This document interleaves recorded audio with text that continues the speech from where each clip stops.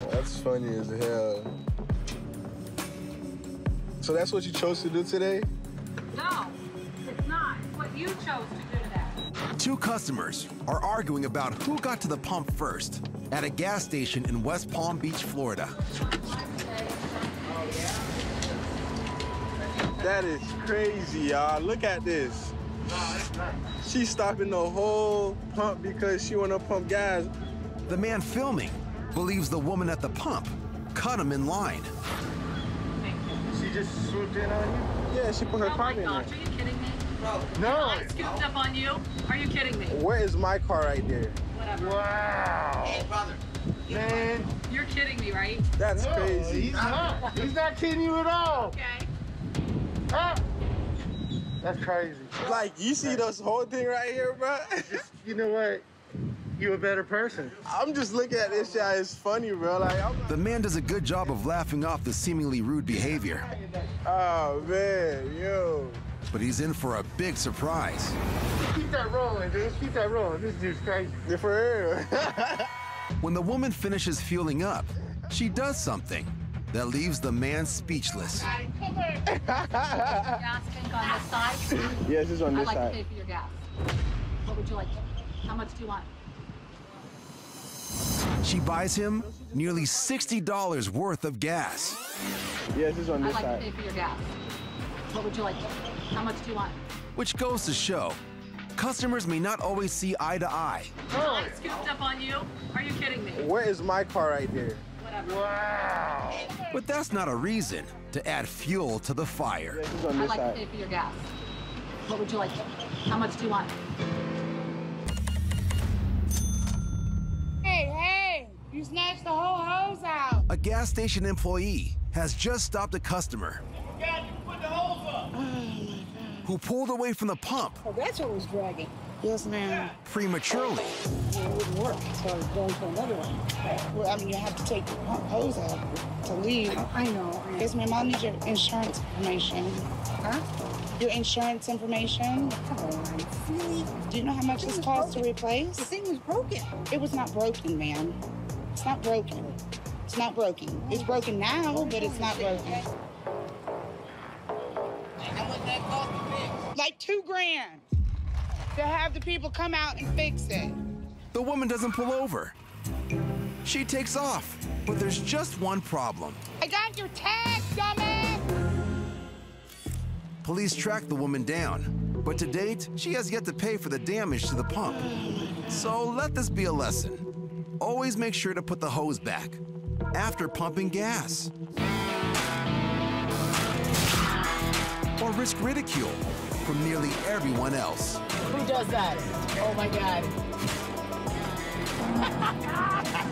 What an idiot.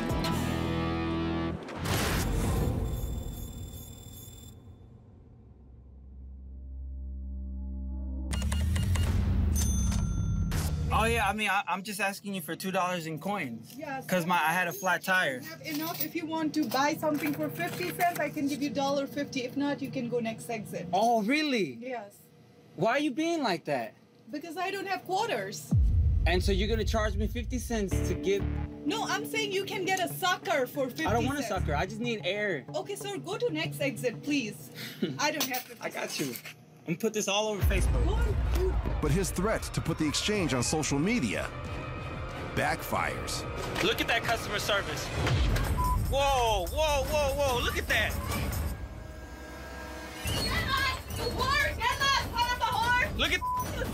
Look at this. Yeah.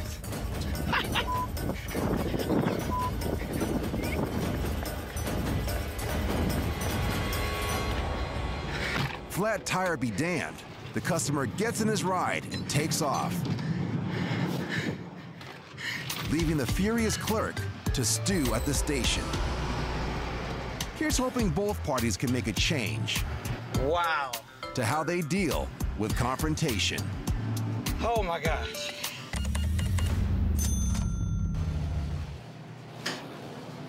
Get up. Get up. The customer recording has come in to pay for his gas and buy some candy. But the rude way he woke up the napping employee is not appreciated. How much? Why you be like this? Cause you sleep, man. Get the up. Why you here? Why the sleep on the job? Get up.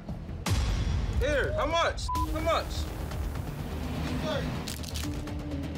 Don't get mad at me. Don't get mad at me. And despite having knocked some items off the shelf when he first banged on the partition, Get up. the customer is unremorseful. Oh, you got the Oh, let's go. All right. Stop sleeping. How much, man? And How much? unrelenting. How much? Why you just scared, bro? Now I'm out. I'm out. I'm out at you, cuz. I'm out. He got locked in. As the customer heads for the door with the unpaid-for candy, the cashier locks it. He got locked in.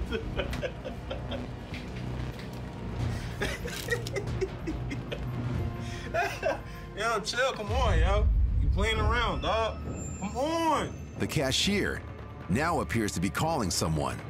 You about to call a cop for what? You on some nut? Being weird. Come on, dog. Hell, you about to... He on some nut. According to the customer, the clerk eventually unlocks the doors and lets him go without involving authorities. Come on, yo. You playing around, dog. Come on. Let's hope he learned his You lesson. about to call a cop for what? Be respectful of employees Get up. who might be struggling to keep it together, Get up. especially when the reason they're struggling Mad at me? could be from dealing with interactions like this. All right. Stop sleeping. How much, man? How much?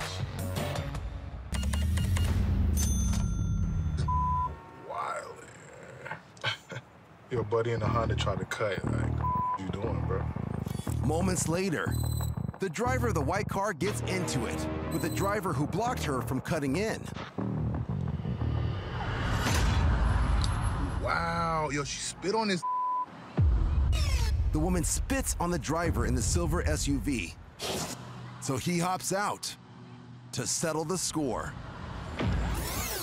When police arrive, they charge both drivers with assault. Yeah. The male driver is hit with an additional charge of damage to personal property for the cell phone. Working as a cashier at a gas station can be a trying job, especially if confronted with irate customers who are intent on voicing their complaints. How you doing? I called you on the phone about hot dogs. Yeah. And you're a dirty, rotten-mouthed pig. This would-be customer is angry because he claims when he called to ask about hot dogs, What you gonna do? the clerk was rude. Punk? Come and do it. Yeah, come and do it. This altercation ends with the clerk simply responding to the man's juvenile taunts with some of his own. You're a rotten jerk face. You know what? Just wait a second. You my goat, punk. Bye-bye, buddy. Yeah.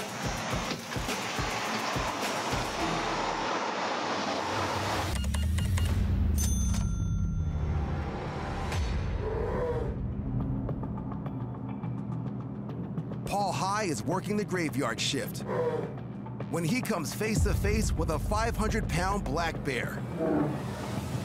I was on my way to go change the outside trash, and I was walking towards our automatic door, and it opened. And then I seen him try to come in, so I stepped towards him, and then he comes into the store, kind of lunges at me. And though working in this area has given Paul plenty of bear handling experience, this time is different.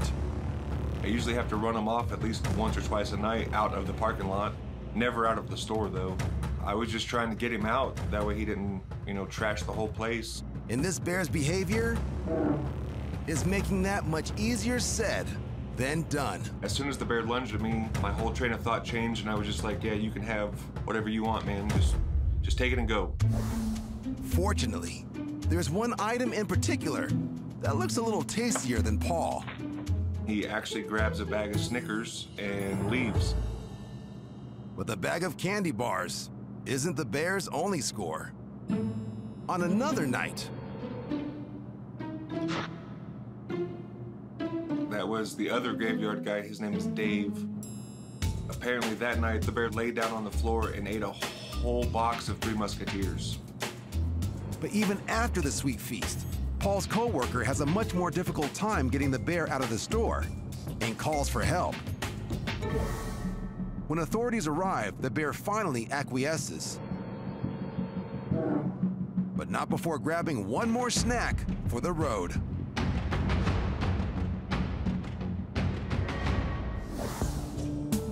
The spontaneous visits stop after the California Department of Fish and Wildlife capture the bear and release him somewhere far away, making it one less troublesome, cranky customer for Paul and his co-workers to bear with.